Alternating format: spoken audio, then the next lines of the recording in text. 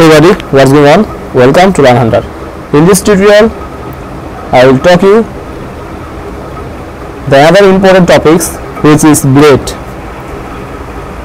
So if you open this project and go to resource folder with views, all file or template are extends blade.php.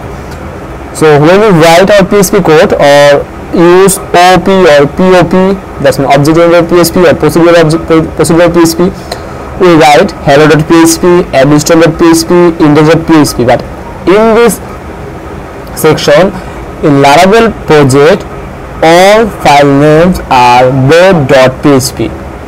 So what is blade.php? What is blade? Blade is a powerful template engine. So what we need, right? We create a file which is hello.blade.php. Now save. So I created file hello.blade.php. So when we use OP or POP, we just write PHP extension, but in this blade section we don't need head, like say h1 hello world. Okay, so now in blade, if you want to write PHP, then for each, then close second and again start.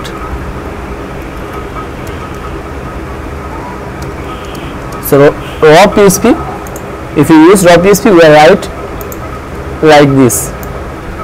Okay, but if you're in blade, this is blade template, just write at PHP and at int PHP. That's it.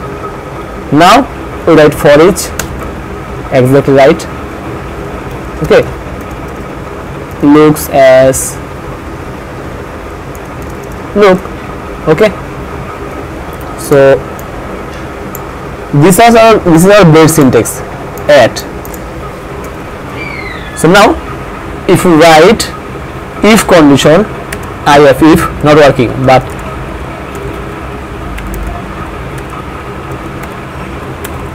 now if are working, but this is not a good cause we are use Laravel. Just we write at if, exactly working, and int if. Okay, so now our condition are exactly correct. This is also correct. So now framework, and we are use blade syntax, blade table engine, we are use at.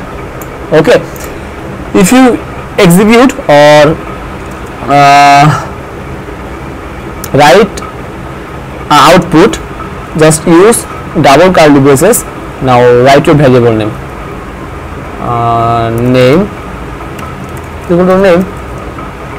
Okay, so now name a print out. No need to echo, So there are many features are also available in blade. So when we write our program, when we write a code, when we create project, so step by step we learn. Don't worry, just I try to understand you what is blade, and all page extension are must be blade.php. So don't worry, stay Run Hunter and gain all each and everything about Laravel.